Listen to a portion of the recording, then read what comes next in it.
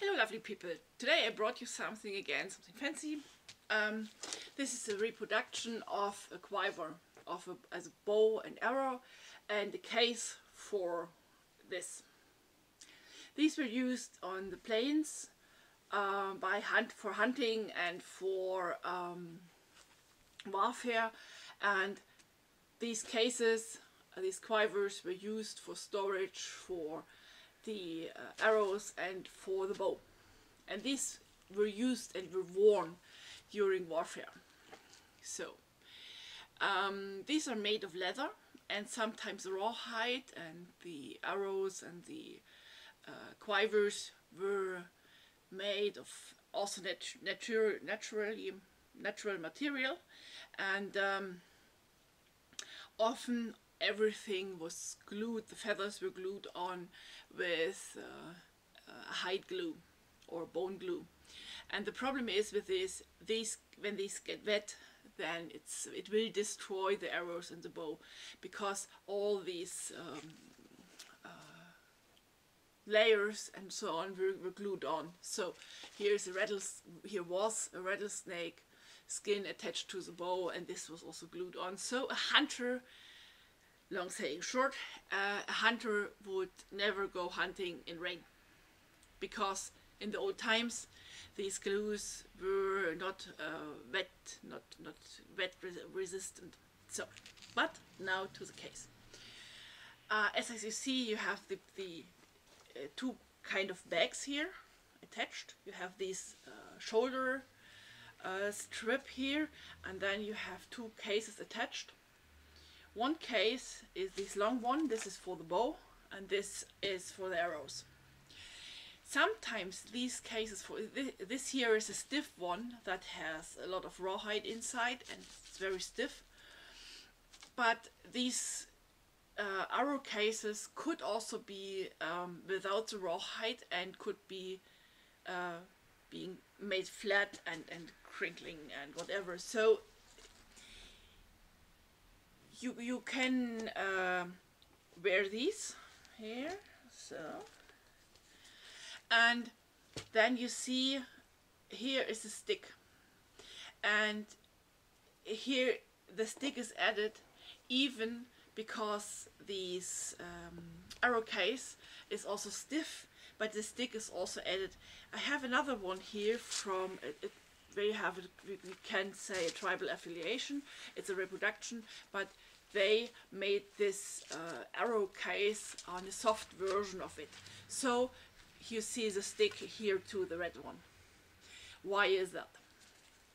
You have, so like this.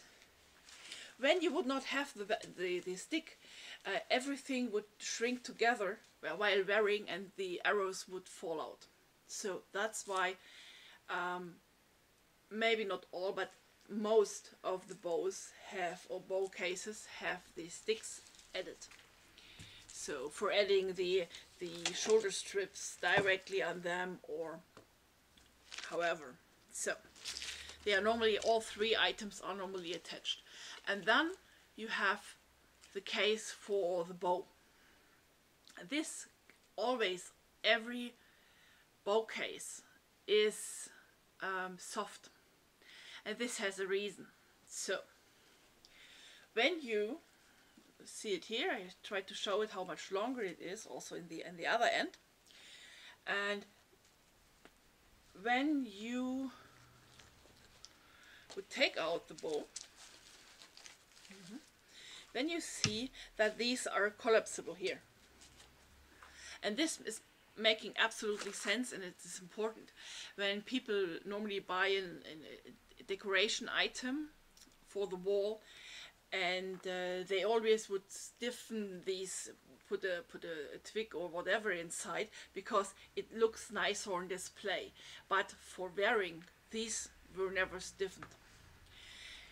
You have a shoulder strip here, so, and when these are worn, were not worn like a handbag. Some were like this here or whatever, but the people were wearing them like this among nope, yeah, there's so many ringes, and So it's difficult to show this while sitting.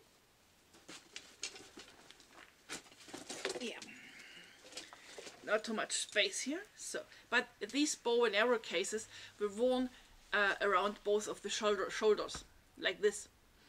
And then it makes absolutely sense to make this bow case collapsible, because when you are trying to get an arrow and try to shoot, you need the space in the back. And this is why these bow cases were collapsible. So,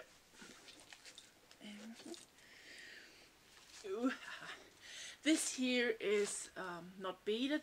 It's a style that could be worn on the plains, somewhere on the plains. It has no directly tribal attributes, so this is not, you cannot say where this might have be used, which tribe directly used it, because it's a very neutral decorated item. So it's just Central Plains, maybe Northern Plains, maybe Plateau could be worked for this. So then even the Southern Plains had similar bow and arrow cases, quivers, but they were decorated a little bit different. So then